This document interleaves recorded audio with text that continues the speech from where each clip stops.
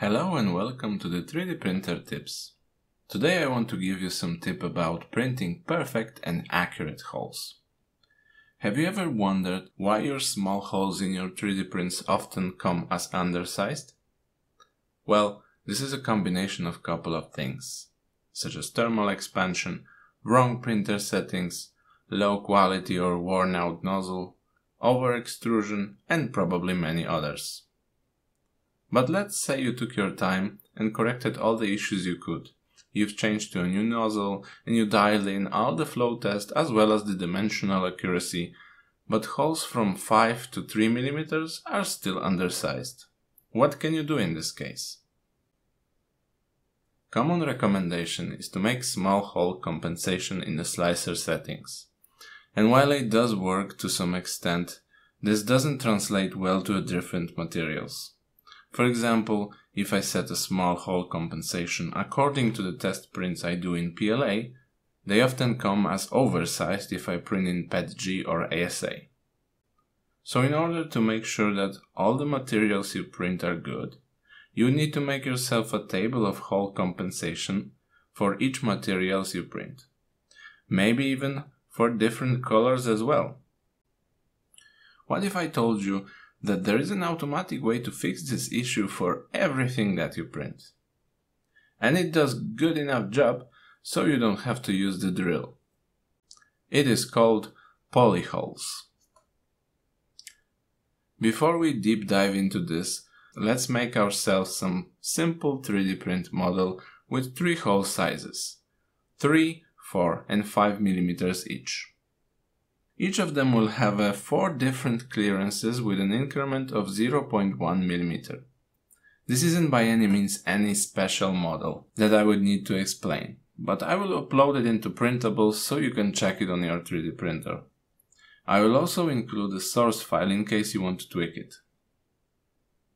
Testing piece will be 3 mm high. I made them spaced by a reasonable amount in case you want to test how the amount of vertical shells affects the hole sizes. It is now time to print it. I will make 6 total pieces, 2 of each printed with white PLA, grey ASA and orange PETG. First one will be printed with the default setting and the second one we will be using Polyholes. Currently my super slicer profiles are taken from the Andrew Ellis printing guide. I haven't changed much there since I was pretty happy with the results. However, for those test pieces I reduced the shell perimeters to 2 and horizontal shells to 3, as they shouldn't affect results much. I have also disabled infill. To turn on Polyholes, all we have to do is to tick this checkbox here. As of time of making this video, only the Super Slicer supports Polyholes. Whole idea about it was taken from the very old blog post and implemented inside the slicer. If you are interested in theory behind Polyholes, I suggest reading that post. I will link it in the description below. This is how sliced model look like without Polyholes. And this is how it looks like with Polyholes enabled. Unless you very closely inspect it, you shouldn't notice any difference. At least not when printing with 0.2 mm layer height.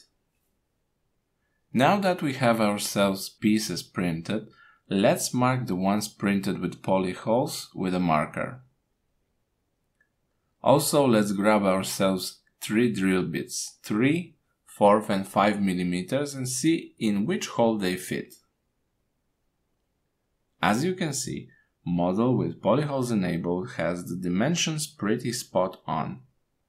And the one on the right with the normal holes needs at least 0.4 mm clearance in order to fit the drill bits. Out of 3 different materials, you can see that ASA is pretty consistent. PLA and PETG, on the other hand, needs much more clearance in order to fit the drill bits. Of course, do not expect that turning Polyholes will magically fix your printing issues. There are still some caveats and drawbacks that will need to be talked about. First and obvious one is that polyholes only work for vertical holes. Second one is that polyholes needs quite a bit of space around the hole in order to work. Otherwise, you may end up with some print artifacts. Third one is that you will actually need to check your slicer results, so you'll need to be aware of what you will be printing. In some cases, it is advised to turn off polyholes even at the cost of lower accuracy. If you have a habit of adding a bit clearance when designing your own parts, you'll need to rethink this if you plan on using polyholes. Biggest advantage, however, is when you are downloading other people's models. You don't really have to worry about what clearance the author made. This is actually the main reason why I went on investigating different options when slicing other people's models. I was fed up having to constantly drill holes or adjust small hole compensation whenever I printed something. Drilling holes isn't necessarily something bad, but the thing is, it's not a good solution in my book. First of all, you get plastic chips all over your workbench. Sometimes plastic gums up inside due to heat. Not to mention, it's not hard for your hand to slip and make all the way through a hole when there wasn't supposed to be one. And don't get me started on widening holes if the contact surface is a slope.